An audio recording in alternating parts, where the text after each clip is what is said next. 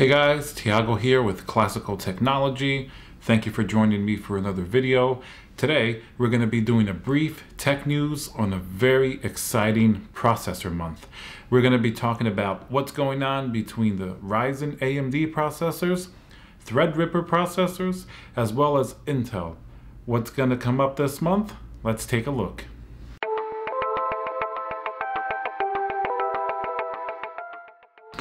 Alright guys, so if you've been checking the news recently, the big drop has been the Ryzen 3950x. This is a 16-core, 32-thread processor. This basically spells a lot of problem for Intel, who's been struggling lately in that HEDT high-end market with their X299. Now, this processor with early benchmarks has been shown to beat even the 9980XE in a lot of cases, which originally was about $2,000 compared to the 3950X, which is about $750. So recently I've been checking on different websites, Micro Center particularly, and I've seen these 9th generation X299 processors drop in price like a rock. More interestingly, there was a $350 10-core processor, the 9820X, which if you remember a few years ago, the 6950X on the X99 platform, that was also almost a $2,000 CPU. Now you can get a 10-core that beats it for $350. Now, the only caveat here is only a couple of Micro Center stores still have them left. So I think there were actually people watching these just waiting for the price to drop, and then bam, they picked them all up. Even though AMD has really been given a hurting to Intel, these are still great processors. Generally for the price, they weren't really that popular. A 10-core at $350. There was a little bit faster version, which was $399. And then the 9920 and the 9940 were also much cheaper. The 9920 was $499 for a 12-core, which puts it right at the same price as the Ryzen 3900X. Now, the 3900X is still faster than that particular processor. Even though comparing 12-core to 12-core, the AMD is going to win out. In this case, it's a much newer processor.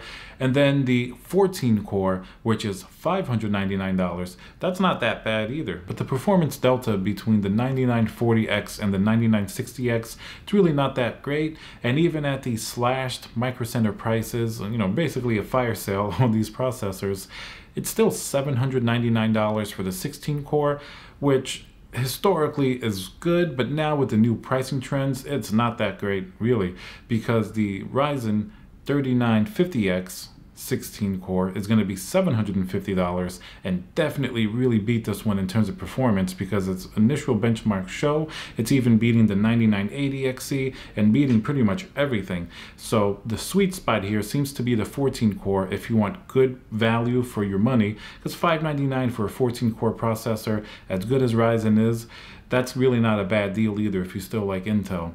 I've even talked with some other PC enthusiasts in Europe, like in Germany, and they can't believe the price that you can get a 10-core Intel processor for. You know, the newest one basically. But this is specific to the Micro Center stores. I guess they just want to get rid of this inventory to make way for the new ones. And of course, the Intel X299 processors just haven't been selling compared to AMD.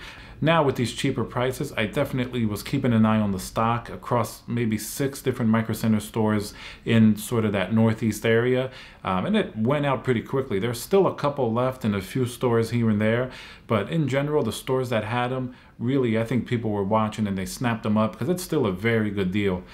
But definitely the big news here is that AMD is really taking over the marketplace. Intel is definitely struggling to keep up. The only thing they've been able to do is slash prices by a lot. But the general zeitgeist, or the feeling of the, you know, enthusiast space, it's definitely benched really heavily towards AMD, because, you know, they were the ones that really caused the Intel price drop with having their Ryzen 3900X at $499, a 12-core processor. The first time these 12-core processors have really made their way into the mainstream, and at that price, it really changed the game and absolutely destroyed the high-end market for X299. So in that case, we really have to thank AMD for really dropping the price here. And Intel, I don't know if they saw this coming or if they're just too slow to react, But you know, the most they could do is drop these prices. And the next 10th generation that's coming out, you know, the prices aren't bad either. It's competitive at least now. You know, 18 core for around $1,000 compared to a 16 core for $750 from AMD.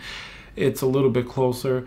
By the looks of it, the 3950X looks like it's a monster performer. It may even beat the new 18 core, even though we can't really speculate on any rumors. We're gonna wait until it's out and see what happens. But at least it's a smaller $250 difference, where it may make sense for you. If you use Intel, you may be able to do quad channel memory, or maybe you have software that's more optimized for Intel. So it's not as big of a difference. It's not like we're talking about twice the price.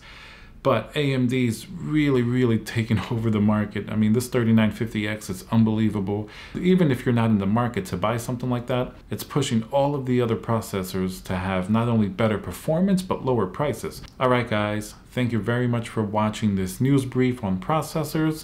Remember, we post new videos every Tuesday and Friday, and tech news every Monday. So let me know down in the comments which processor you're most excited about, which one you have right now, and maybe which one you plan to get within the next month or two. Like the video, and please subscribe if you enjoy the content. Thank you, and I'll see you on the next video.